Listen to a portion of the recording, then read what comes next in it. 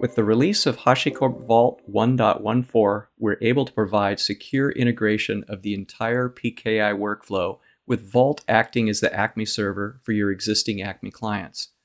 For this demo, I'm using an HCP Vault cluster running on AWS as my Vault server, and I've deployed a separate EC2 instance on AWS where I've installed the Vault client and certbot to serve as my ACME client.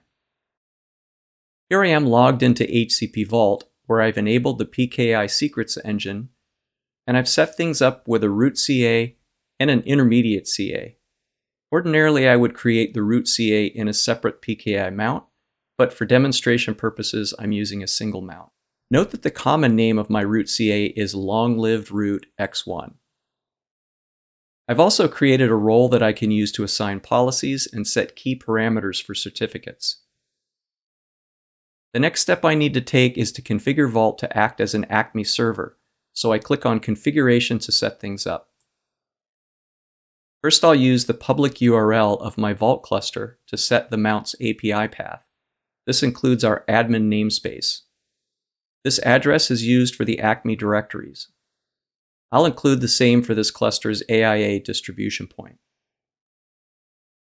Next, I'll select the checkbox to enable ACME. And then under EAB policy, I'm going to select Always Required to ensure the security of my ACME service and to enable an automatic secure HTTP connection.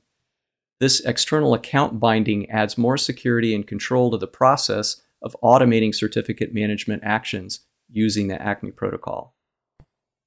And then I'll click Save, and I've successfully configured my ACME server. Since this demo is cloud-based, I'm now going to jump over to my EC2 instance to show how things run on the client side. This is where I'm running my Vault client and certbot, which is my ACME client. From here, I'll run a Vault command that sets the required allowed response headers and tunes the mount for ACME in Vault. Then, acting as a sysadmin, I'm going to fetch my EAB token, which serves as a new ACME binding token by binding to my Vault session token.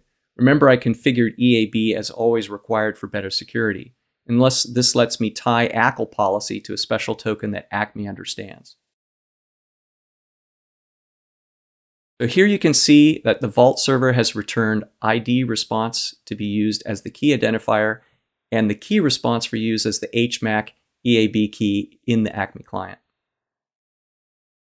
So next, I'll export those values to configure my client side.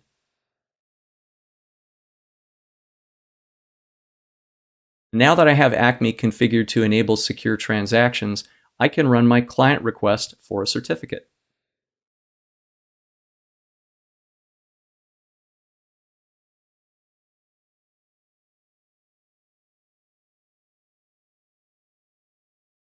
And I successfully received my certificate. So let's take a closer look. I'll just run a quick command to parse the certificate.